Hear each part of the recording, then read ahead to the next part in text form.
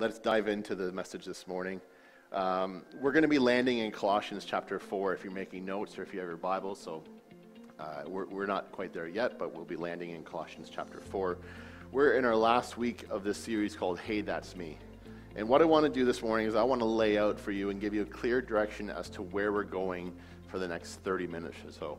So then we can kind of we can know what to expect. First off, I want to recap where we've been in the last 5 weeks. I'm going to quickly give to you what Pastor Dave preached on in the last 5 weeks and each characteristic and each individual that we looked at. I want to introduce to you the sixth character that we're going to look at today. And then the third thing I want to do is hopefully clearly lay out for you how that relates to us. How do we become that person or the other 5 people in 2019? I want to stop right there before I continue on and just have a very real moment with everybody this morning. This sermon that I worked on, just to be respectful and blunt, kicked my butt. It was tough to write, and it was very convicting. I spent about 3 weeks researching and reading and watching videos and learning, and no words on paper, and then Friday morning I sat down, and in 2 hours I wrote it, which is pretty cool. But it was tough, and so I'm speaking this in love, and I'm speaking this really to myself, and hopefully that as I talk to myself, everyone else will listen. No one else does sometimes.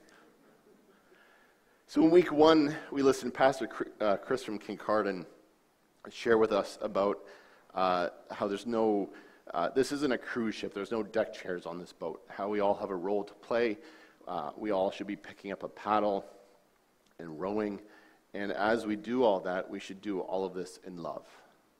And we read from 1 Corinthians 13, the whole love chapter in the Bible, where we need to show love to our community. Paul continues on a few chapters after that in 1 Corinthians 16, where he says, in everything do love. That was week number 1. In week number 2, we looked at the caregivers, and we read of the instance of the pool of Bethesda, and we looked at the character who just naturally gives care. This is the person that has a natural tendency to see the hurt and the needy and the sick. This is a person who has a natural ability to see someone who needs food, or maybe someone who needs a ride home, or someone that just needs a listening ear and company in their home. This is a person that has a natural, they're naturally caregiving. And really, we should all be this way, because that's how Jesus is. We should naturally be caregivers. If we're Christ followers, we're caregivers. And the words that Pastor Dave used was that, yes, we should all be this way, but there are some that are uniquely wired to do that better than others. There are some of us that are naturally gifted and uniquely wired to be amazing hosts. I'm going to pick on Nicole Nickerson for a moment. She's a volunteer in our youth ministry, and she has the gift of just making food things happen in the youth ministry, which I'm very thankful for.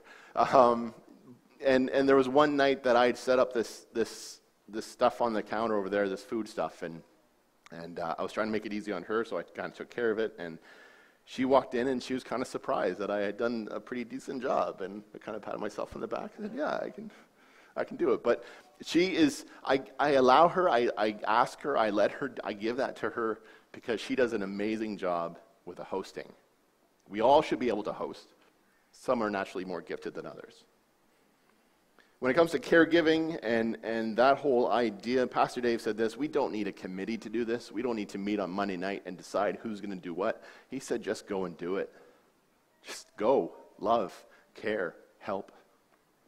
In week 3, we heard about Barnabas, which wasn't even his real name. We read in Acts chapter 4 how his name was Joseph, but everyone else called him Barnabas, which is translated to mean son of encouragement.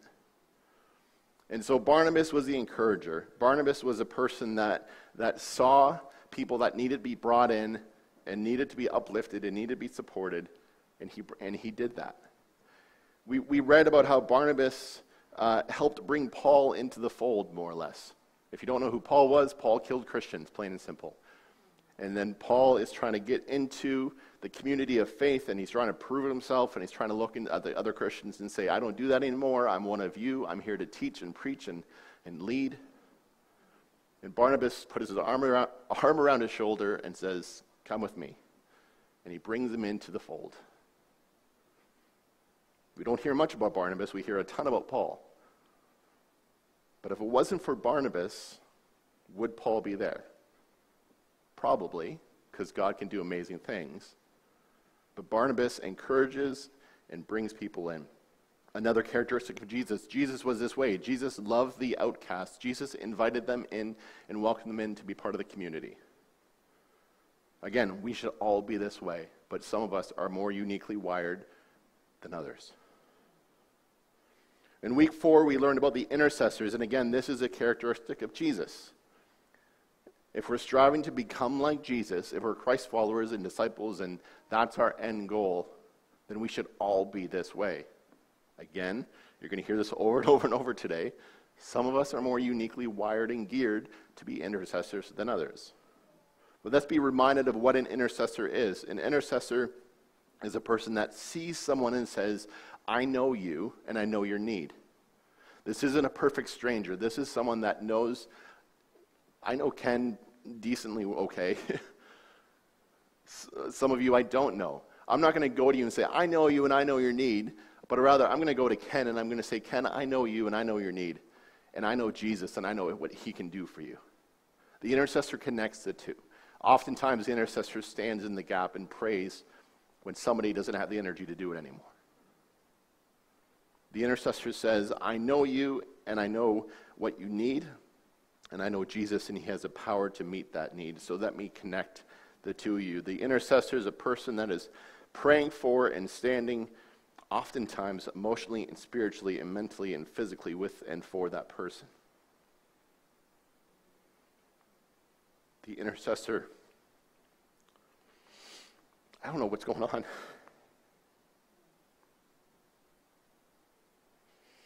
The intercessor is a prayer warrior. Because oftentimes we don't have the need or the strength to pray for ourselves. I honestly don't know what's going on. Sorry.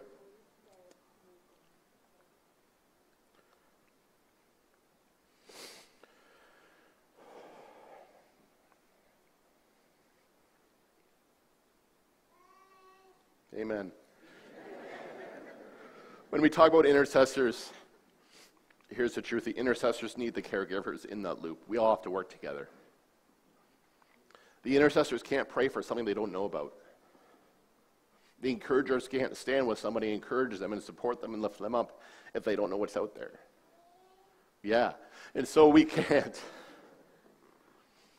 do this alone. If we're not picking up a paddle beside someone else that's picking up a paddle, what are we doing, folks?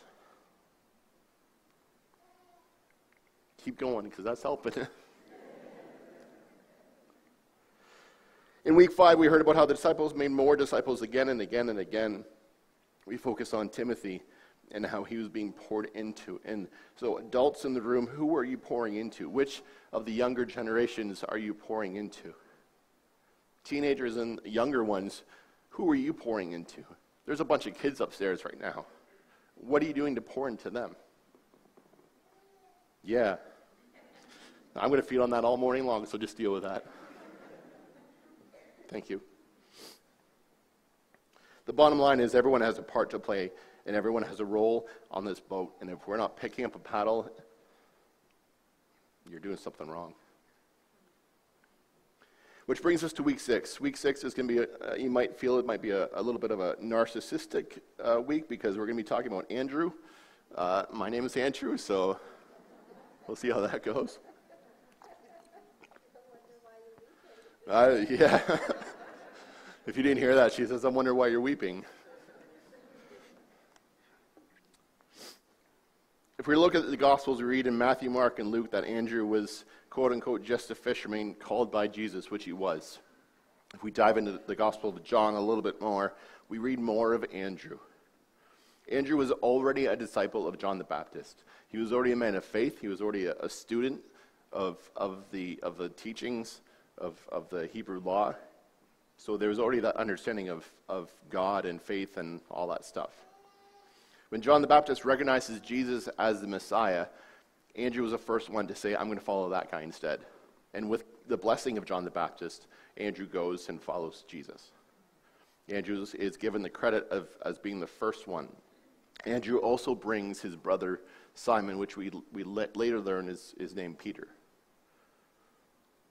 In John 1:42, it's where Jesus renames Simon to be Peter. Some scholars believe that at this time, Andrew and Peter are going back to work now as fishermen. They've chosen to follow Jesus. They're one of his disciples. They're a student of his, but they're going back to their career. They're going back to their job because that's all they know. We read in the Gospel of John that the calling of Andrew and Peter, when Jesus calls them, come follow me, some scholars believe that is when they have fully decided to leave their career and follow Jesus. When we hear of Andrew, we often think, or we often read that he seems to be always on the fringe. He never made the top 3 disciples. When you hear the disciples, the first ones that come to mind are Peter, James, and John. Andrew is often listed as number 4. When I read that, when I thought of that, this came to my mind. And I think that's important to consider, that he was often on the fringe. He was often on the outside. I think he held a special place in the group, being the first one, being the first guy to decide, I'm going to go follow Jesus. But I like to think that Andrew's place, which was on the fringe, was a strategic place, because on the fringe you can see more.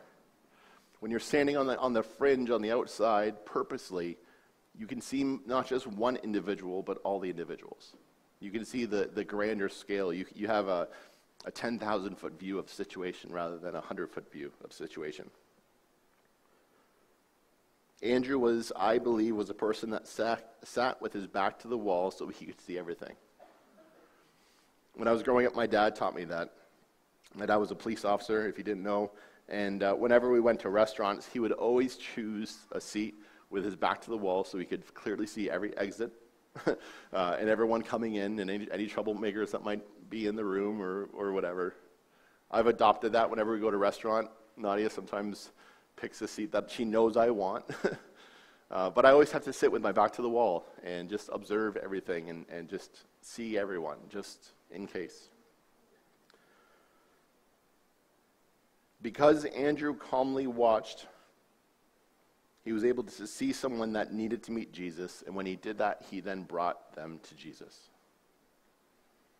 We see this example in 2 places, and they're both involving another disciple named Philip, and I think it's important to note that Philip was a Greek, as was Andrew. The first example is when Jesus fed the 5,000 in John chapter 6. Jesus asked Philip, what are they going to do? And he's asking Andrew this as a test.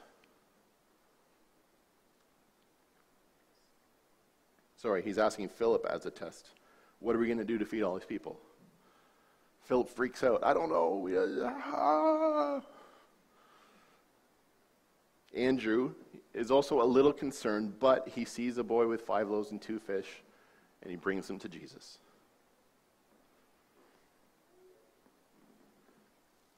He was aware of the need, he saw the opportunity, and he invited the boy into the community that involved Jesus. The second time we see Andrew and Philip together is in John chapter 12, and in the verse 20 we read how some Greeks paid a visit to Philip. His buddies, his classmates, his whatever, and they wanted to see Jesus. And Philip's first reaction was to go ask Andrew. Andrew was a calm one. Andrew was a sensible one. Andrew had all the answers. Andrew didn't have all the answers. And so Andrew then goes to Jesus and presents a request to Jesus. And we don't read that Jesus denied the Greeks, so it's safe to assume that Andrew helped introduce Jesus to the Greeks. Andrew brought the boy with 5 loaves and 2 fish to Jesus. Andrew brought the Greeks to Jesus. Andrew brought people to Jesus. Any light bulbs going on yet? What are we supposed to do? How are we supposed to do it? I think it's wise here to stop as well and quickly take a look at some, or if not all, but a lot of the disciples. and the personalities. We talked about the first 5 weeks and all the different characteristics, the caregiver, the intercessor, the encourager. Something that we all should be able to do, but some are very uniquely wired to do these more than others. And the disciples were the same way. If we look at Andrew, the quiet one, Peter, the hot-headed one, you read of James and John, they're called the sons of thunder, which comes to mind like a wrestling team. Luke was a doctor, Matthew was a businessman. Thomas, we all know who Thomas was, the doubting one, the one with questions, the one with doubts. For good reasons, but he's a questioning one. And so each of these disciples had different qualities, and each of these disciples were very uniquely wired in their own special way. But they're all disciples of Jesus, and they all aimed and strived to have the same characteristics as Jesus had. Regardless of their different qualities and different characteristics, and whether they asked questions or they didn't. I mean, heck, let's look at Judas. Judas denied Jesus. How many times have we denied Jesus in some way or another? Each of them had a different quality, and each of them were uniquely wired in different ways. But regardless, their goal, except for Judas, because we all know what happened to him, the disciples made other disciples. They went and traveled and led people and brought people, like Andrew did, to Jesus. They showed compassion and care. They interceded. They encouraged. They taught. They led. They fulfilled their mission, which we read in Matthew 28, which is to go and make disciples. And so what does that mean for us? What does it mean for us in 2019 to go and make disciples? What does it mean to live a missional life that follows after the disciples' mission? I think it's safe to say, and I firmly believe that it is biblical for the mission of all Christ followers is to do just that, to go and make disciples. We are to live missional lives. Does that mean that we are to become all missionaries? Yes and no. Let me explain the confusion of that answer. What does it mean to be missional? Let me start off by saying what it doesn't mean. It doesn't mean that we do random acts of kindness just because. It doesn't mean that we do random acts of kindness and we think that while we're doing it, well, there, I just show God's love to that person and everything's all good because now they know that God loves them. It doesn't mean that we do random acts of kindness to feel better about ourselves. It's not even about doing deliberate, not even random, deliberate acts of kindness. Because even unbelievers do deliberate acts of kindness. Even unbelievers collect food for the needy and go visit with people. To be missional is not saying, I'm going to pray for you and then just walk away. We in the Western church love to use a quote from St. Francis of Assisi, preach the gospel and if necessary use words. Don't we? However, in the words of author, theologian, and missiologist and teacher Michael Frost, he says the only people who ever quote that are people that don't use any words. He goes on to say that we live our lives as Jesus would. We love people, we care for people, we do good, but we don't say anything. That is not missional. Another missiologist by the name of David Bosch says this: of course, words are necessary. Unexplained deeds themselves do not constitute the mission of God. We in the Western Church have, for a long time, have loved the idea of being a seeker-friendly or attractional church, where we look at everyone and say, come here, come in, we have this, we have that, come.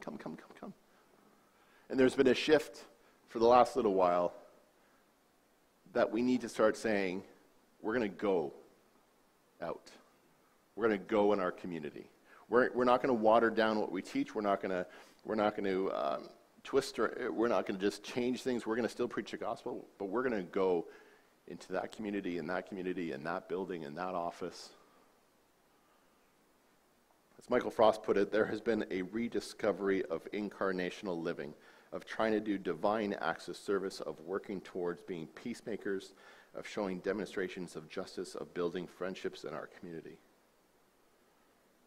There has been this push towards doing what we can to cross property lines and our fences in our backyard and sharing our lives and our resources, our time. And if we do all of that, which is phenomenal, I'm not downplaying that at all.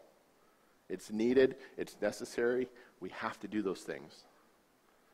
But if we do all of that and we do not articulate, if we do not communicate, if we don't verbally speak the name of Jesus, it's all for nothing. So what is the mission of God that we are to live? It is to go and make disciples. It is to go and bring people, as Andrew did, to Jesus. So the questions I ask are, is your act of service making disciples? Is your act of justice making disciples? Is your act of making peace making disciples?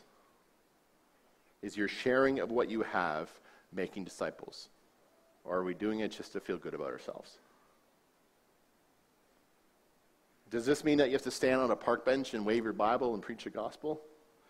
Does it mean that you need to start sharing your faith in a public venue? Does it mean that you need to start to yell down fire and brimstone? I've been watching a lot of independent fundamental Baptist videos on Twitter.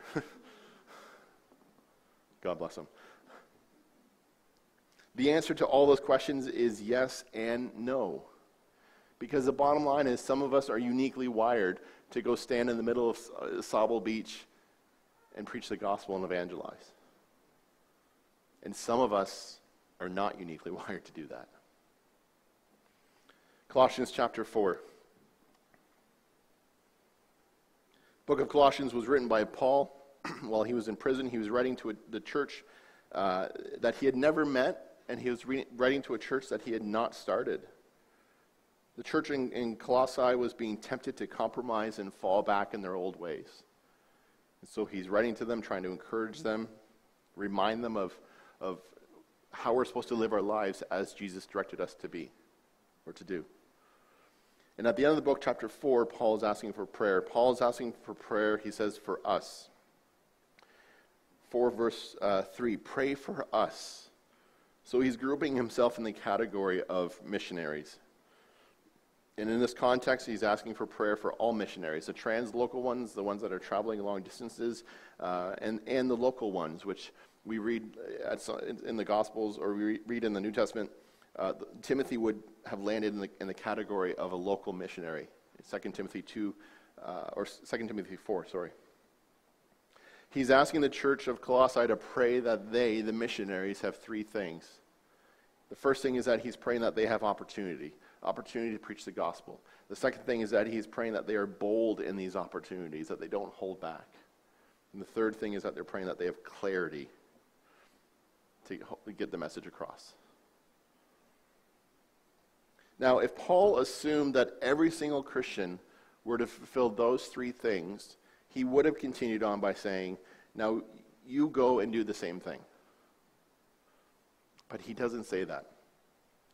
He says, devote yourselves to prayer with an alert mind and thankful heart. So he's telling everybody to pray. He's saying, pray for us, the missionaries, that God will give us many opportunities to speak about his mysterious plan concerning Christ.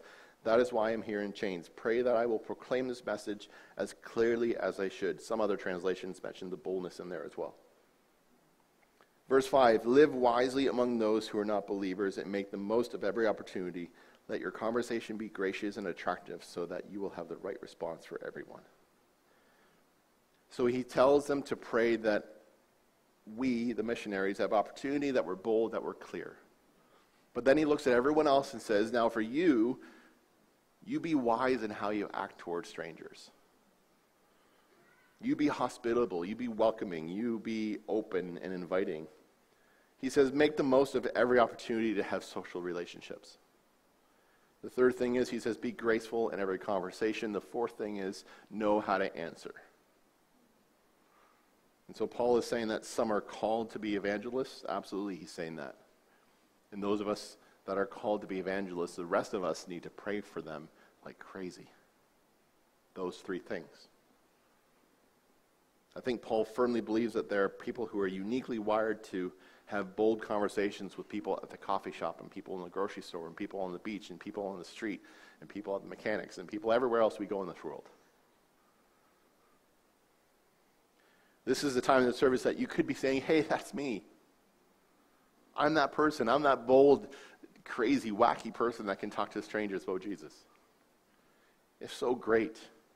Let us know how we can pray for you. Let us know how the intercessors can join you. Let us know how the encouragers can join up behind you and encourage you and support you. Let us know how the caregivers can care for you and help you in that way. Because we're all rowing on this boat together.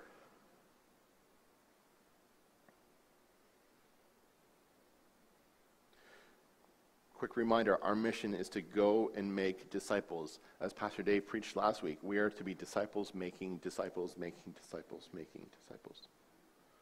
But that requires us in some way or another to evangelize.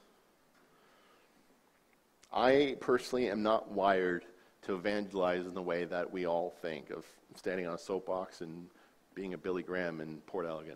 That's not me. I'm not uniquely wired to be that way. Evangelism for me, and evangelism for most of us, will be how we speak to Jesus, or speak about Jesus to our neighbors, to our friends, to our co-workers. It will be in how we respond to people's questions. As he said in verse 6, that your conversation be gracious and attractive so that you will have the right response for everyone, so you'll have the right answer. You'll know how to answer. When people ask, what, why, when, where, how, whatever other W I missed, our response should be Jesus.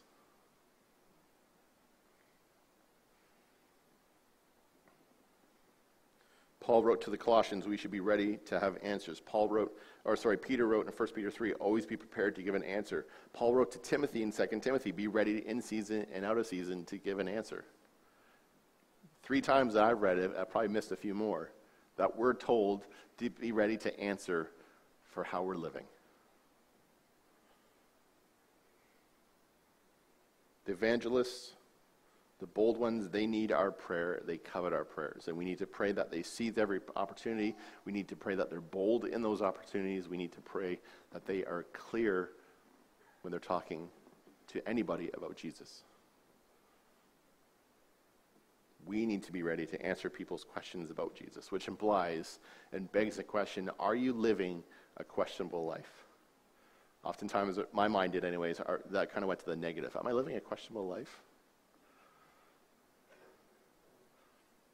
Let's spin that positively. Are you living a questionable life where people are starting to question who you are and who your faith is in and why you live the way you live?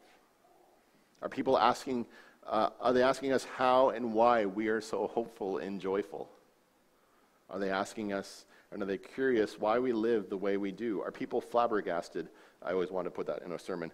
Are people flabbergasted with our attitude and our behavior and our words and our actions and our habits? If we are constantly trying to keep up with the Joneses, if we're always trying to meet the status quo, how are we living differently? Yes, God has blessed us. He has provided for us. But there should be some semblance, there should be some physical representation that we're living differently to our neighbors and to our community. I'm a history buff. I apologize if you're not. There's one member of my family who isn't, so I'm sorry, honey. I'm going to go a little bit historical on you if you don't mind for a second. Love history. It's important to look at Christian history at this point, and just as I wrap this up very quickly, I apologize. It's important to look at history and see just the context. In the 4th century Roman Empire, there was an emperor named Julian the Apostate, and Julian the Apostate hated Christians. He tormented, persecuted, killed, made rules and lists and everything else so that they couldn't practice their faith. He's known for hating Christians. He is known for converting to the pagan church. However, while he did all that, he was also incredibly terrified of the Christians because he was fearful that they would cause him to lose the empire. See, the Christians were living as we should by simply loving people. And because Christians loved their other Roman civilians and friends and community and neighbors, those Romans were converting and joining the faith and joining the community of their Christian friends. Julian sent out a directive to all his leaders, to all his council, to his entire empire, and he said, if we do not stop these Christians from doing, I'm paraphrasing, I don't speak old Roman language, if we don't stop these Christians from doing these wacky, crazy, out-of-the-box things, we're going to lose control of our people, we're going to lose our empire, we're done, we're finished. What were they doing? Were they preaching in public squares? No. Were they holding a revival tent meeting in the Colosseum? Absolutely not. Were they holding political parties to come up against the Roman Empire? No. Julian's biggest concern is that the Christians were just simply loving people. His words were this: these impious Galileans not only feed their own poor, but ours also, and they welcome them in. These impious Galileans were feeding those that needed food, whether or not they're part of their community, whether they're part of their neighborhood, whether they're part of their blood family, whether or not they're part of their faith community. They were feeding those that needed food, plain and simple. These impious Galileans were tending to the graves of those that weren't their own.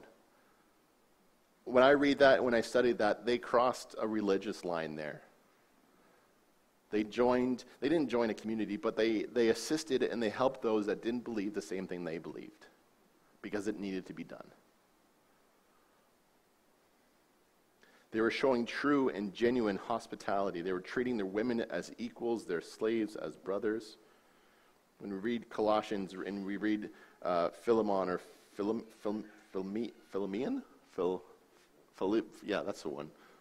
Phil. We'll call him Phil right now. You'll read, oh boy, sometimes I wonder why Dave has me up here. You'll read how Paul charged the church to treat each other with love and how we are to treat our wives and our families. We read that in a lot of the New Testament. This is what the impious Galileans were doing. They were just simply loving and treating each other with love. Julian the Apostate makes this huge list of all the terrible, evil things that the Christians are doing. I think it's important to understand the Roman Empire as well at this time. Why were the Christians loving their wives and treating them as equal? Because in the Roman Empire at that time, a man had 3 women in his life. He had a wife for sons, he had a concubine for sex, and he had, can I say that word right now? Is there no little ones in here? And he had a mistress for public outings. The Roman Empire did not treat their slaves as brothers. They treated them lower than dirt.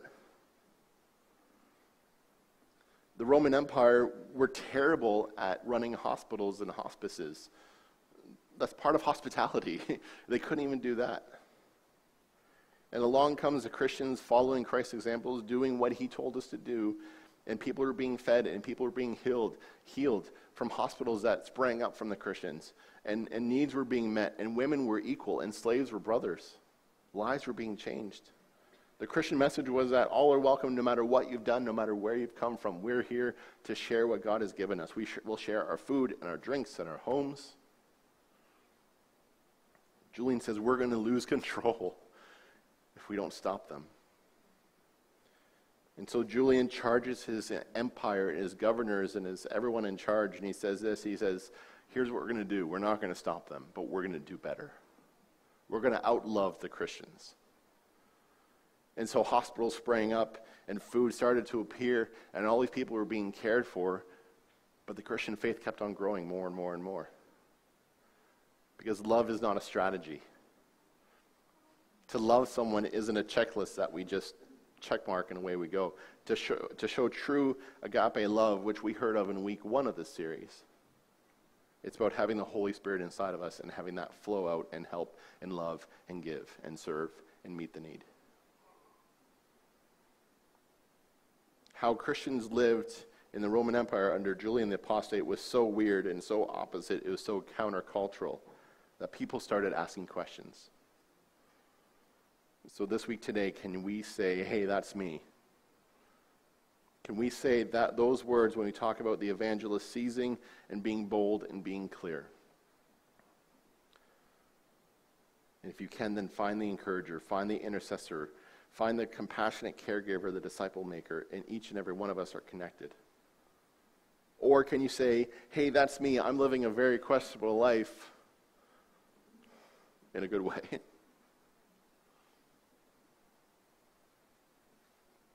then continue on and go and do what we're called to do. And bring, as Andrew did, go and bring people to Jesus. Don't bring people to this building. As much as we love this building, and as much as we need this building, and as much as we're thankful for this community and everything else, it's about Jesus. So go and make disciples and go and help people learn who God is. Go and be Jesus. Be the compassionate, be the intercessor, be the disciple maker, the connector to your community, wherever that is, in your workplace. I always feel strange as a pastor saying, go to your workplace and connect people to Jesus, because, I mean, there's only like 5 of us upstairs. Go and change the world by showing the world who Jesus is. Go and live a very questionable life, causing people to ask you who you are and why you are the way you are. We're very much aware that we live in a world of hate. So we are to go and show love. Love the earth and the environment. Love your neighbors. Love the outcast, the one in the corner alone that is sitting by themselves with a very nonverbal sign that says, no one loves me, no one wants me. Go and love them. Part of loving others is, let's be the voice for the voiceless. These are all the values of the kingdom of God. And when we, God's children, Christ followers, disciples, start to live a life like that, when we live so bizarre and so different to the culture that we're in, it will be the most natural thing for people around us to start to ask questions. And so in the words of Paul, I pray that we will be able to answer whoever we come across with boldness and clarity, and be ready to answer in any moment of any day. Let's pray. Father God, my prayer this morning as we wrap up, God, my prayer is this, is that as we pull out of this parking lot this afternoon, as we go home, as we go to our neighborhood, as we go to the restaurant, as we go to the grocery store, will you place someone in our path that will ask us a question? God, we pray for the evangelists in the room. Some I know, some I don't. God, together this morning, we corporately pray for them. God, give them opportunities to share your name. God, we pray for boldness and strength to be imparted to them, that they will not back down, that they will have courage to explain who you are. And God, give them the words and the clarity that only your Holy Spirit can give, that they will be able to very clearly and understandably communicate who you are and why you came.